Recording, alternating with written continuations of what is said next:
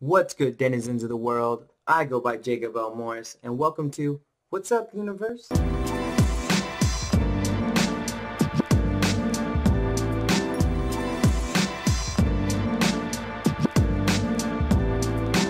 Alright, so first off, you thought we were done with Ryan Reynolds? No. I mean, look at this guy. Look at him. Just take a second. Oh, wait.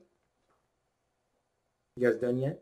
Okay, our first story isn't a big deal. It's just that Malia and Sasha Obama met Ryan Reynolds. And look at this picture. Check it out. Look at that. I love it how the President of the United States, the most powerful man in the world, has two daughters who are obsessed with a movie star. That is awesome to me.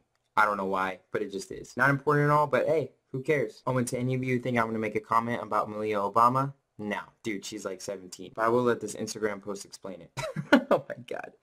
I'm gonna get bombed. So who of you out there in the video games? Come on, I know you're there. Come on, it's okay. It's cool. Come on, I know you put like 150 hours into Destiny, Aaron. It's cool. Right now I'm bringing you guys a Let's Play of American Truck Simulator. That will be coming soon. Probably tomorrow or the next day. And I've been having a lot of fun. And the game is literally about driving a truck from one place to the other. That's it. You're just a truck driver. And it's hella fun. But anyway, you'll get that later. So this story is about Microsoft actually allowing users to cross-play. Basically what that means is if you have an Xbox One, as you know, you can't play with PS4 people, and then they can't play with PC people, so it's kind of lame. Plus, I know I'll kick your ass at Black Ops 3. Get at me, bro. Which is shitty because we all have different consoles. You know, I have a PS4, a couple of my best friends have Xbox, and I want to play with them. What the hell? So this future update coming to Microsoft would actually allow us to cross-play. Thing is, they need permission from PlayStation as well, so some games won't be able to do it still. So the awesome news is if you played Rocket League at all, awesome game. Trust. It's like imagine if you had a car with a freaking rocket engine and it's soccer and it's the best thing ever. Here, check it out. Actually, you know what? You don't even have to check it out. I'm going to put it up on the screen. It's going to be up there. So cool. So it's awesome because that game is coming soon. It will be cross-platform. So they'll test it out. And hey, maybe it'll be good. We'll see how it goes. So next, let's talk about the immigration crisis in Greece and Macedonia. Yay! Wait a minute. That's not fun. Wow, is he really going to talk about immigration crisis and human rights violations? Yeah, I guess, man. I thought this channel was all about girls, booze, and parties. What the hell? Where's all the fun stuff?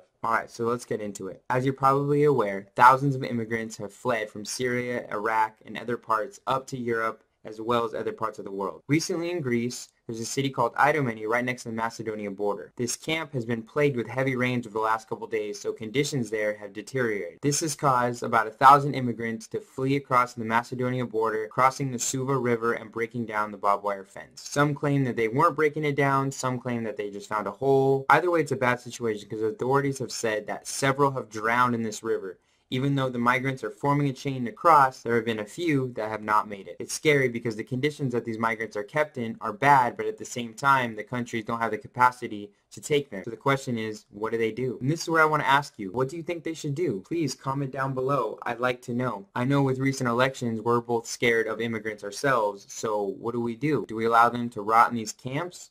Or do we bring them in? But at the same time, are we jeopardizing jobs or livelihoods? It's hard to say. I don't know. I'm on the side of letting them in, but at the same time, I know with floods of immigrants, there can be negative consequences. Or can there be? It's hard because we're fed all these ideas, but are they actually that bad? I don't know. Sorry guys, I left you with such depressing news, but guess what? Here's two puppies in top hats. If that's not the cutest thing you've ever seen, I don't know what is. Or maybe you just don't have a heart. Or maybe you're voting for Hillary Clinton. You don't even like puppies anymore? You're dead inside, Karen. Thank you so much everyone for watching today's What's Up Universe? Anyway, my name has been Jacob L. Morris. You know who I am. You know what I also know is he have Facebook, Twitter, Instagram, and Snapchat. Hit me up on them. Thank you so much everyone. Like this video, subscribe, and yeah, we'll see you.